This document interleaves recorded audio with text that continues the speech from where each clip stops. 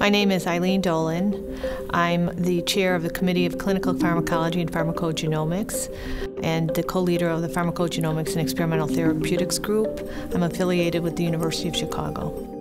The 6 most common cancers are treated with drugs that cause peripheral neuropathy.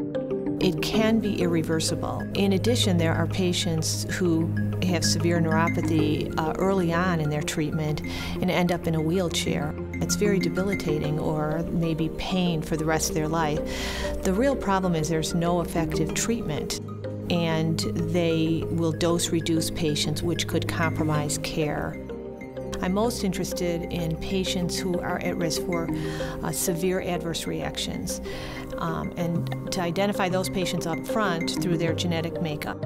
We use cellular systems in order to functionally validate these genes or genetic variants that come out of these large clinical studies. I had been looking for a better model than lymphoblastoid cell lines to study neuropathy. And I came across these iCell neurons, and I began to study these neurons and to functionally validate genes that we found in a clinical study in the iCell neurons by modulating them using siRNA and looking at whether or not the cells were more or less sensitive to, for example, paclitaxel, which is an agent that causes neuropathy. What we've done is we've taken iCell neurons and we've treated with different chemotherapeutic agents that cause peripheral neuropathy. We have a clinical trial now that we just opened where we're collecting cells from individuals that have severe neuropathy and individuals that have a full dose of paclitaxel and have no neuropathy, and then creating iCell neurons from those individuals so that we'll really be able to say with a high level of confidence whether these phenotypes that we're measuring recapitulate what we see clinically in terms of the clinical manifestations of neuropathy.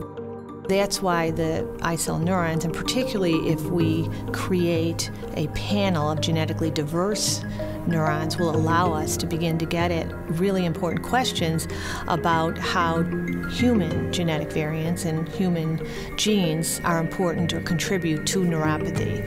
And it really will allow us for the first time to begin to screen potential drugs to mitigate this side effect or prevent it. And so this will hopefully open up the door to look at new drugs. When we started working with these cells, we were very inexperienced in this particular area, and so we sought out help from CDI. They came out to the lab, helped us to grow the cells.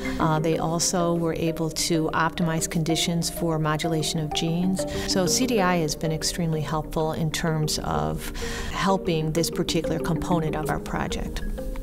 We now may have derived cells of the appropriate tissue, such as liver, cardiac, neurons, and so forth, will allow us for the first time to make the genotype-phenotype connection in the appropriate model in a preclinical setting.